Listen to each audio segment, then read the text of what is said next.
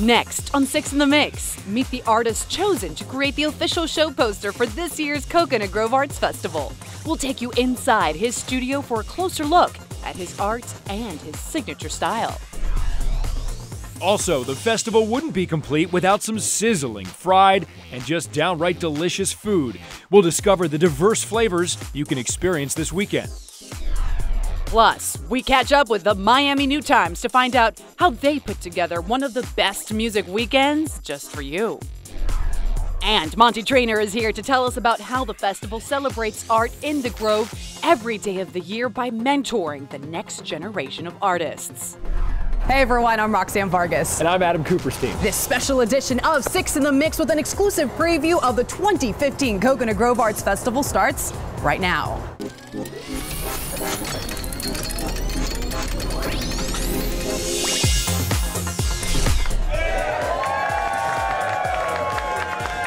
I can't believe it. The festival already here. The poster unveiling happened just a few weeks ago right here in Coconut Grove at the gorgeous Sonesta Bayfront Hotel. And now that we've seen that beautiful poster, let's find out who the man behind it is and what his inspiration was.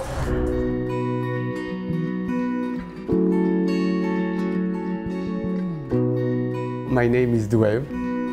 I grew up in a small island near Bordeaux, so I was living always on the water or near the water. So it's why I love the sailboat and to sail, to boat when I have time. I have been painting for 40 years and more because when I make my living with my art. But I start when I was a small boy to paint. I love to work with oil because it's more. There is more life. I love the colors and I love to be dusty with my hand and put my hand in the colors. I was very proud to be chosen to do this poster, all with boats, because Coconut Grove is a harbor with a lot of sailboats. So I am very happy to be there this year. Always when I travel, I never take pictures. I have remember where I am going, and I do all from memory, so I am free to change the boat, the colors. Each work you do is different. The world is very bad, so I want to give them happiness and good energy. I think it's a joy. People has to be happy, so it's why I try to give them what is my job. Coconut Grove has been home to the art festival for over 50 years now, but did you know it started as a small street show? Here's a look back and a look at what you'll experience this weekend. Coconut Grove wasn't exactly founded as an artist colony back in the late 1800s, but it didn't really take long for artists and writers to discover the Grove and its natural charm and beauty. The Coconut Grove Arts Festival is rich in history, with the first street show kicking off in the early 60s, all to help promote a performance at the local Playhouse. Charlie Cinnamon is credited with starting this tradition, a simple festival like one you'd find in France. I created this left bank of Paris, in which we had we created a street show of a clothesline kind of thing, hanging paintings, wherever we could find space. It is now the world's largest outdoor art exhibit centered in the heart of the Grove. The signature street event spans over a mile long on McFarlane Road, featuring food, fun, and of course, all things art. With 14 categories ranging from paintings to print, photography, enthusiasts will enjoy this 3-day event, showcasing the works of over 380 of the world's finest artists and craftsmen. But if you're looking for the taste of the Grove, there is plenty of tasty treats that are sure to hit the spot. From healthy to hearty, there's something for everyone. Sink your teeth into fun finger foods while mixing and mingling with fellow foodie fans. And be sure to stop by the Culinary Pavilion to watch some of your favorite local chefs prepare your plate. If it's the music that moves you, Peacock Park is the perfect place for family fun. This year's lineup is sure to be a hit on center stage. From smooth jazz to rock festival goers, you'll all be entertained for hours during this mini music festival. There's an excellent sculptor in this festival. It's his first year in the festival, but you may have already seen his work all over South Beach, on Lincoln Road, and in Wynwood. His little climbers that he calls goal achievers are what pushed him as a child in Colombia to reach his dreams today.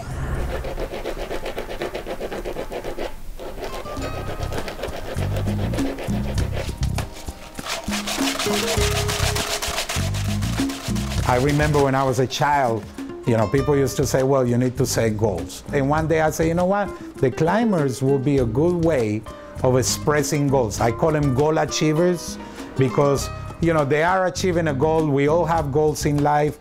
A lot of these pieces have to do a lot with my childhood. When I remember my childhood, it was hard. We didn't have a lot of money, but it was fun. I have a lot of fun with this. I'm in this business not because of the money, it's because I enjoy it. And I really love it.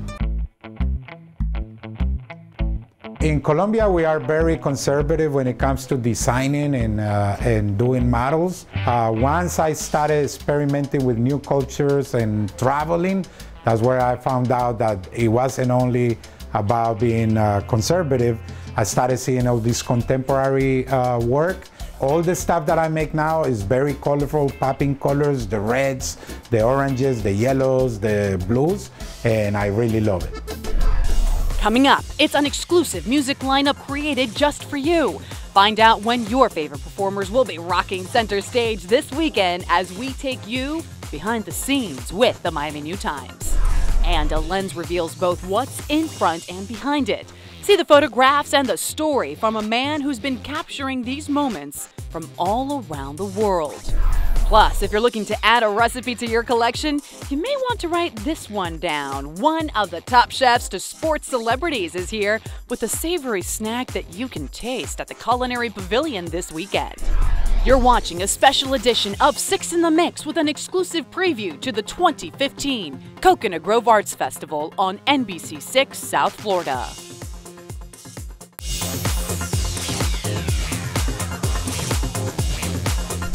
Of course, you're going to see great art, but you will hear it as well. For the first time in 50 years, the Coconut Grove Arts Festival is teaming up with the Miami New Times to present an awesome lineup of live music on stage. This is the first year that the Miami New Times has partnered with Coconut Grove Arts Festival to curate that 3-day lineup of music that runs on their main stage all day for that full weekend.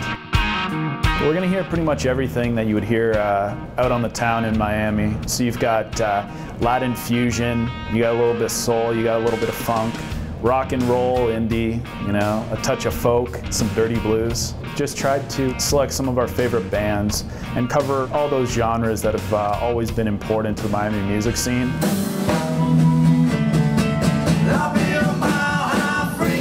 You've got Juke, Miami's best dirty blues band. They play not only here, but across the country festivals. They actually played the closing night at Tobacco Road.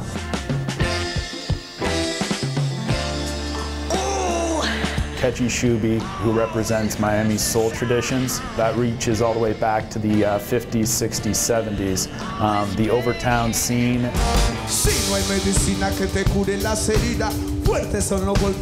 Locos Porwana, who typify what most people consider to be essential Miami music. You know, the Latin fusion scene that cropped up around Little Havana.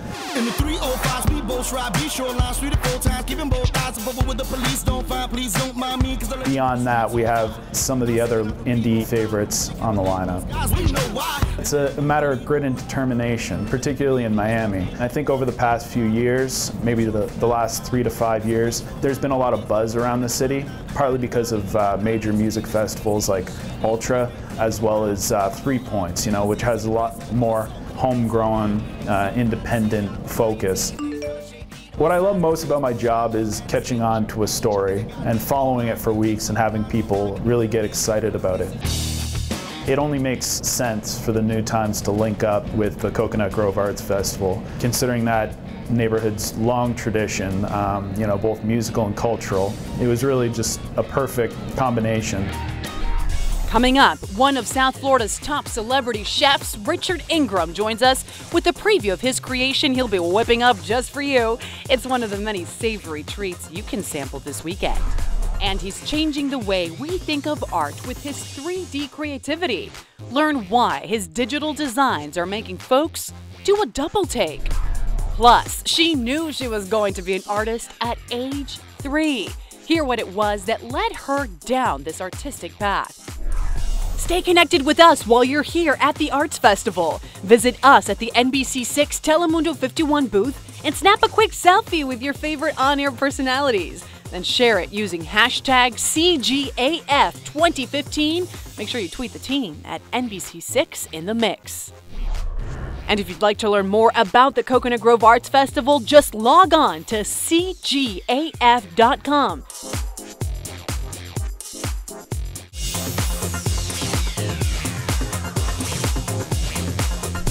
Welcome back to this special edition of 6 in the Mix and our exclusive preview of the 2015 Coconut Grove Arts Festival. This next man has been photographing the world since the 1960s. He's photographed the Berlin Wall, Paris, South America, but you might be surprised at what his most cherished moments are.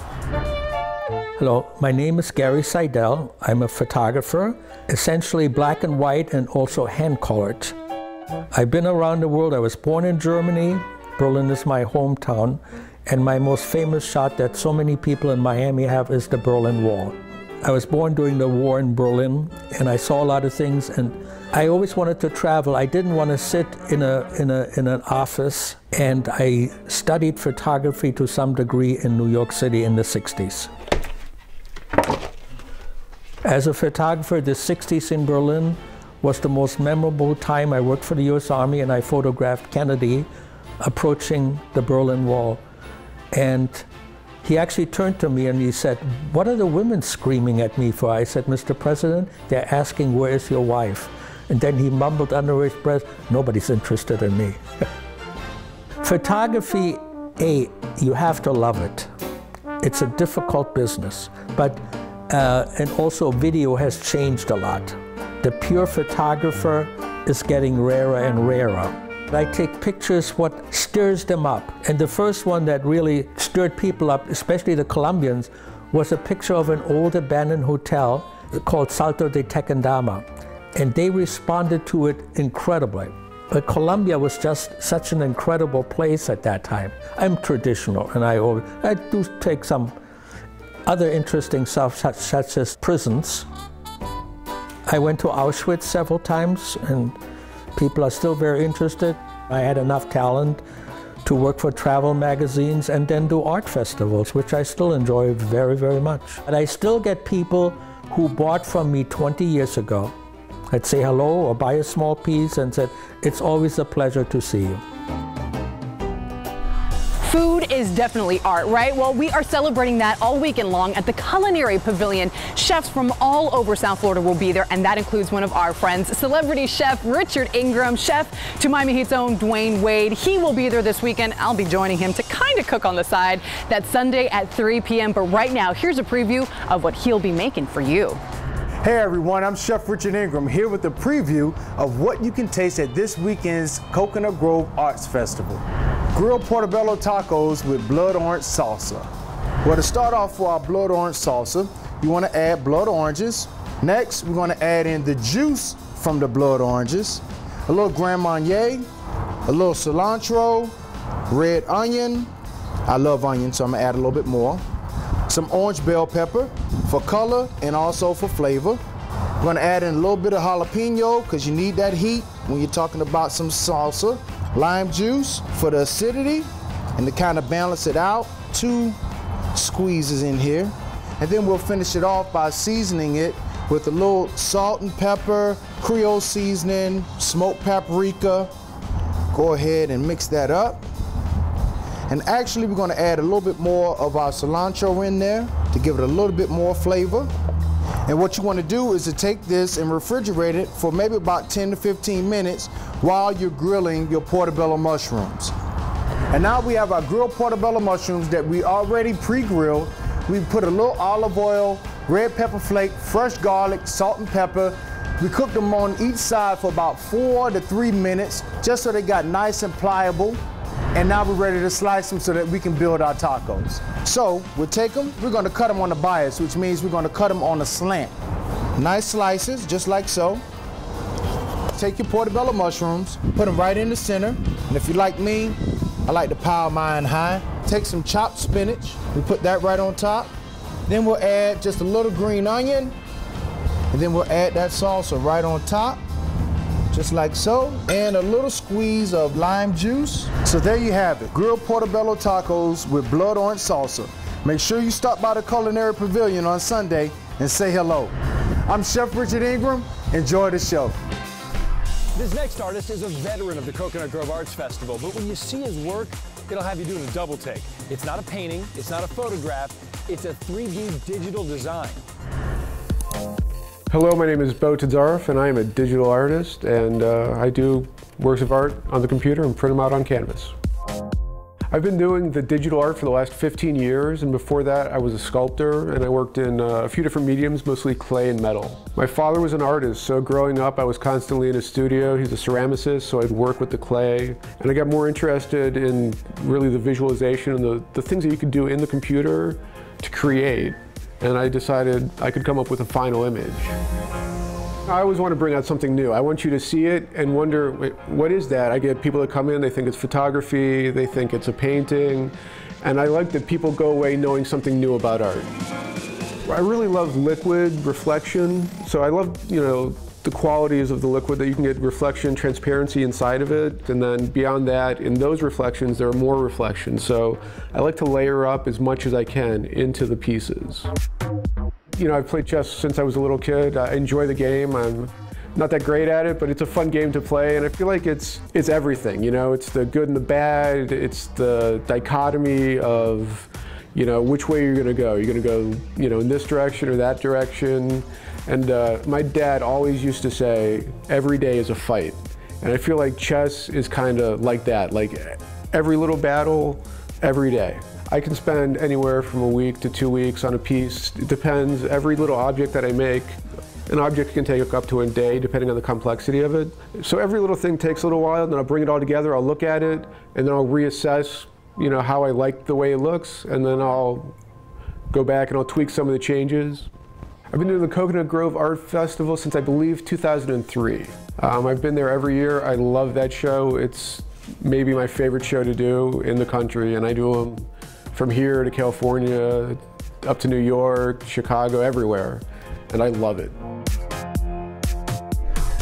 Coming up, Mr. Grove himself, Monty Trainer, joins us with how the professional artists are painting a beautiful future by mentoring the next generation of artists. And she knew she wanted to be a painter at a very young age. Find out how she made that dream come true. And if you'd like to learn more about the Coconut Grove Arts Festival, just log on to CGAF.com. There, you can purchase your tickets, find your favorite artists, and much more. We'll see you there.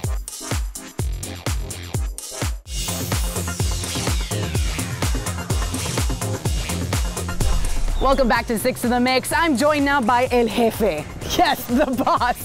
Monty Trainer, president of the Coconut Grove Arts Festival. Monty, don't lose your hat. I won't. Monty, we've been talking about all the amazing stuff happening this year, but Coconut Grove, the Arts Festival, goes beyond just 3 days, right? We have Art in the Grove 365 days a year. We do a program, a mentoring program that we do out at Jungle Island, where we work with professional artists, and they take 10 to 15 students, and they kind of study the environment of the jungle. Then they come back and they do the painting, and then we bring it down, and then we have a judging, and then we sell them, and the schools benefit. So that's good. That works out nicely. Yeah, these pictures that you're taking a look at, absolutely gorgeous, of these artists working with these high school students. We have a busy weekend ahead, but we're busy with Art in the Grove all year round. Monty Trainer, thanks so much for being here. Thank you, Roxy. Thank you for being such a great supporter in this. Thank you. Did you know what you wanted to be in the 2nd grade?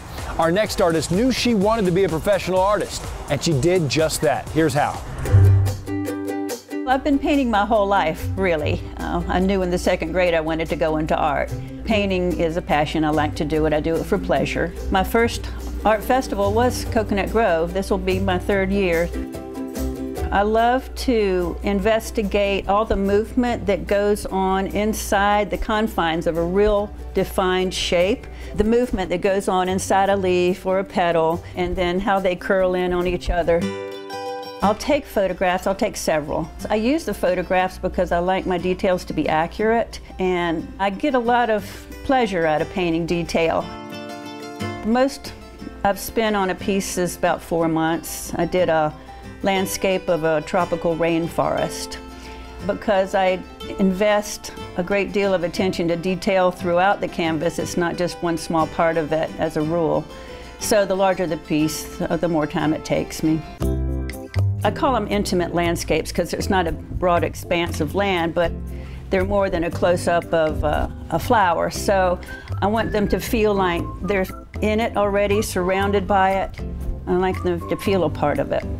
And it's been a lot of fun. Stay connected with us while you're here at the Arts Festival. Visit us at the NBC6 Telemundo 51 booth and snap a quick selfie with your favorite on-air personalities. Then share it using hashtag CGAF2015. Make sure you tweet the team at NBC6 in the mix. And if you'd like to learn more about the Coconut Grove Arts Festival, just log on to CGAF.com. There, you can purchase your tickets, find your favorite artists, and much more. We'll see you there. Thank you so much for joining us as we give you an exclusive preview of all the action at the Coconut Grove Arts Festival right here on 6 in the Mix. And Roxy, we couldn't ask for better weather this weekend. It's going to be clear and a little cool, so you can bundle up and look all cute at the festival. Yeah, boots allowed, by the way. Absolutely. Thank you guys so much for joining us. I'm Adam Kuperstein. And I'm Roxanne Vargas. We'll see you at the festival.